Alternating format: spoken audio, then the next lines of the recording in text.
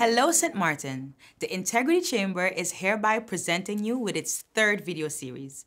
My name is Amanda Brown, and I am a policy advisor at the Integrity Chamber. And my name is Charlesia Joseph, the communication officer at the Integrity Chamber.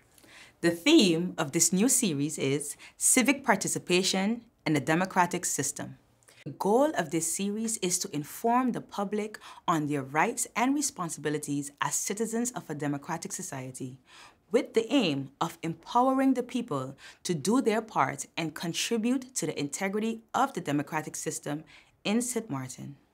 The 2024 parliamentary elections gave the people of St. Martin the opportunity to perform one of their civic duties by participating with their vote. However, there are more ways in which a citizen can participate in the governing of the country, such as through petitions or a civil society organization. You might be aware of the roles of the governor, the ministers, and the members of parliament. But did you know that the citizens have a crucial role to play in the proper functioning of our democratic system even after elections? Are you aware of the resources available for the citizens to hold government accountable once elected? We will discuss all of this and more in this series.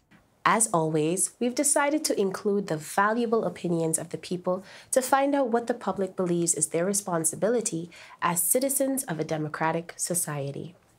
Let's see what the people have to say. I think that civic participation is important for two main reasons. One, it gives us a voice to talk to our government, whether directly or indirectly. It allows us to tell them what we like or don't like that they're doing in that moment. Two, it gives us an opportunity to pick up slack where our government may be lacking. It allows us the opportunity to not rely on the government, but rather help ourselves to make our communities better. Civic participation is very important. If I've taken the time to invest in skills in myself where I can serve my community, shouldn't I invest time into making the environment better for all? You see, if I attend community meetings, I'm able to put forth ideas that can help the community. By volunteering, I help to raise the living standards of my community members. And when I vote, I'm able to help enact policies that will benefit the community as a whole. When I participate, the community wins, we all win.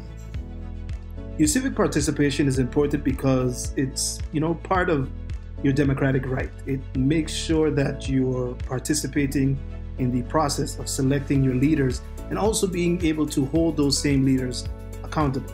So that's why I believe, your civic participation is very, very important. Civic participation is important because ultimately you have a say in the direction that you want your island to go in, as well as the type of future you want for your children. It also creates a sense of responsibility for the well-being and contribution to your island, as well as holding your community leaders accountable.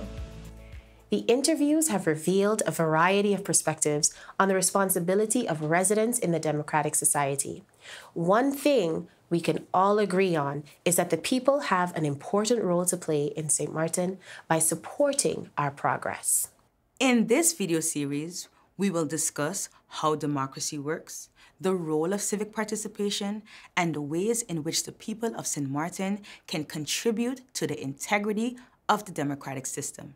Stay tuned for the next video in the Integrity Chamber's new video series, Civic Participation and the Democratic System.